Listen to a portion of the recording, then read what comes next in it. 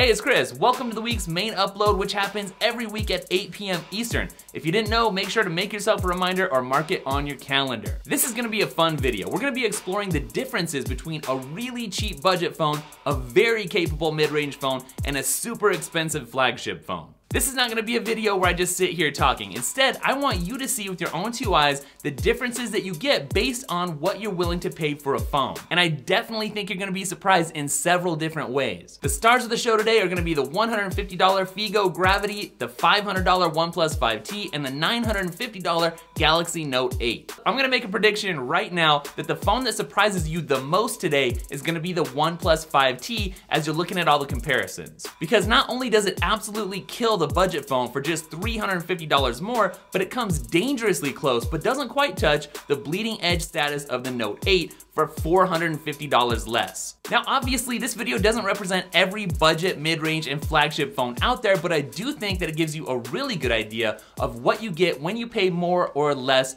for a phone. Time to get paid myself. Today's video is sponsored by Fabric, makers of Chorus, the #1 alternative to Amazon Echo. The Chorus, with voice-activated Amazon Alexa built in, is a smarter speaker for a smarter price. The Chorus connects with up to 10 other Fabric speakers for a multi-room experience, has a dedicated charging dock, and, importantly, has several stylish designs to choose from. Pick one up using the link down in the description to start streaming from your favorite music services with superior sound quality and style. All right, let's start this comparison off by looking at the screens because that's arguably the most important thing about a phone. You spend all your time looking at it and it affects everything. As we take a top-down look here, I think it's important for you to know that I've got the brightness cranked all the way up on all three of these phones. Now let's start by talking about the OnePlus 5T, which is the newest phone of the bunch and makes a great frame of reference because it's right in the middle of the other phones price-wise. For $500, the 5T is rocking an 18:9 aspect full optic AMOLED display that measures 6.1 inches corner to corner with 401 pixels per inch. It's also got an adaptive mode, a night mode, and a reading mode, which are all nice things to have. Now there are still some bezels here on the 5T, but they've definitely been reduced compared to last year's model. For $350 less than the 5T, the budget Gravity has a 5.5-inch 720p IPS display. Let's just be honest, like that is pretty awful. Unfortunately, even as I've barely touched it for several months, I can notice there's several dead pixels on the screen, which are very prominent when I boot the thing up. Now there's no denying it, the Gravity definitely has the biggest, thickest, chunkiest bezels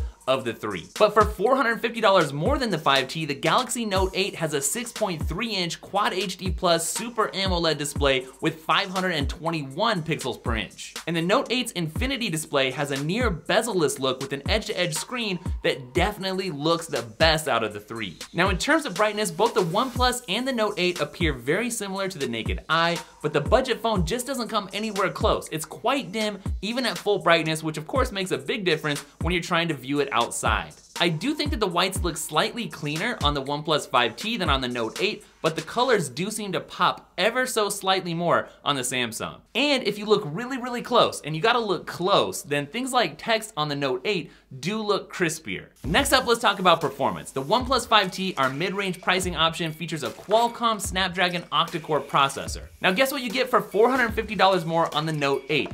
Basically the exact same Snapdragon. But for $350 less, you do get a far less capable Cortex A53 processor on the Gravity. For the most part, the 5T and the Note 8 handle things very similarly. Opening apps and multitasking happens very quickly and differs by maybe a few fractions of a second here or there. Sometimes the Note 8's faster, sometimes the 5T's faster, but not by much. It's probably worth mentioning though that the 5T has 8 gigs of RAM where the Note 8 only has 6. Now the ultra budget Gravity on the other hand is just much slower on all fronts. It's very noticeable how much slower it is. We're talking about opening apps, we're talking about multitasking, we're talking about gaming, we're talking about things even like cutting and pasting. It all takes a lot longer. Now in gaming, I was actually most impressed with the graphics output of the 5T. The texture on the road in a game like Need for Speed was much more pronounced and the in-game lighting just looked much better to my eyes and several of your eyes as well because I polled you on YouTube, Instagram, and Twitter. The Gravity really struggled to load a large game like Need for Speed, but it was eventually able to play it even though the graphics were just much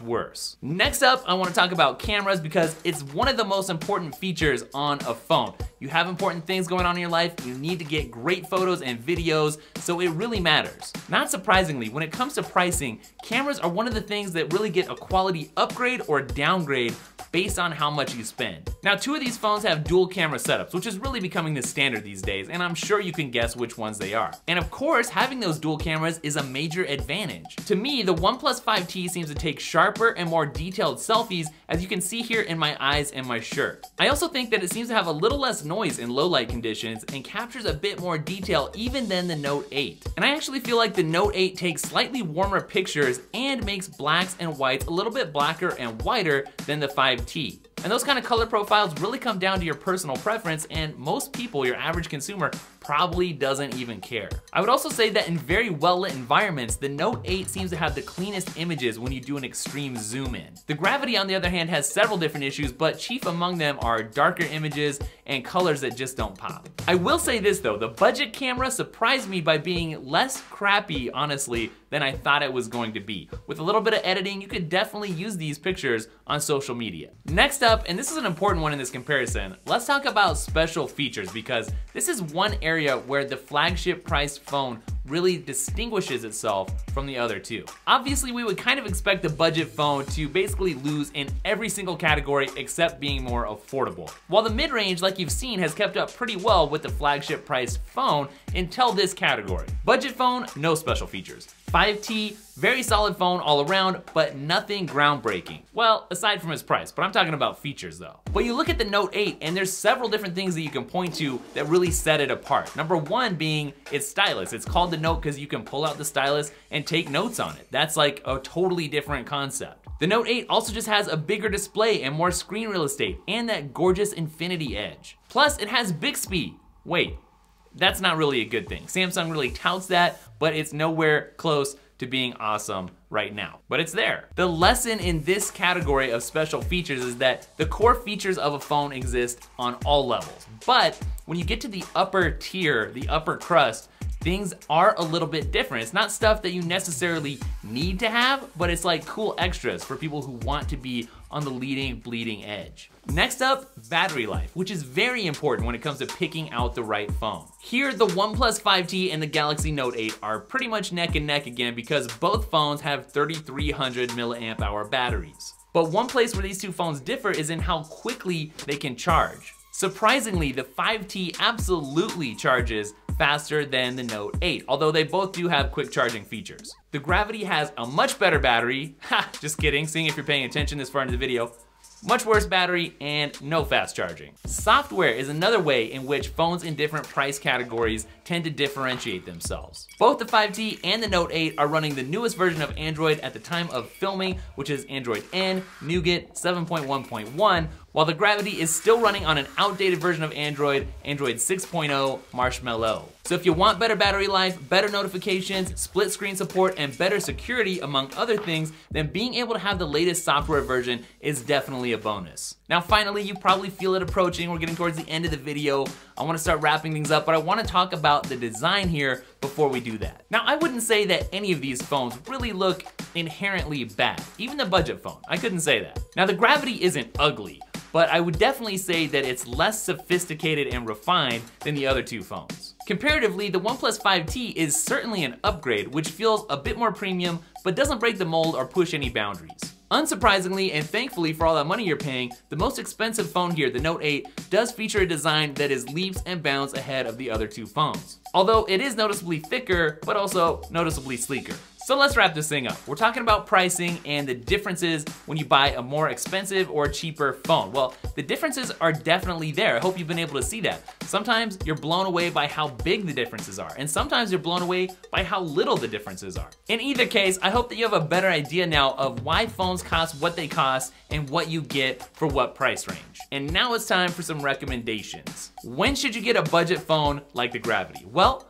probably, honestly, when you have no other options. Budget phones in general are getting more and more usable, but they're never gonna be ideal. So when should you get a phone that's priced more in the mid-range, like the OnePlus 5T? If you want a solid phone with all of the core features that you would expect, then the OnePlus 5T is an amazing option. Also, if you want a phone that basically feels like a flagship, but is maybe just missing a few of the bells and whistles, and you wanna save some significant money, then something like the OnePlus 5T, and the OnePlus 5T in particular, is an amazing option. And that leaves us with the final tier, the flagship tier, something like the Galaxy Note 8, which you should buy if money is no object, or you should buy if you're very style conscious, or if you just wanna be on the bleeding, cutting edge. So hey, thanks for watching today, guys. Old subscribers, new subscribers, I appreciate you guys a ton.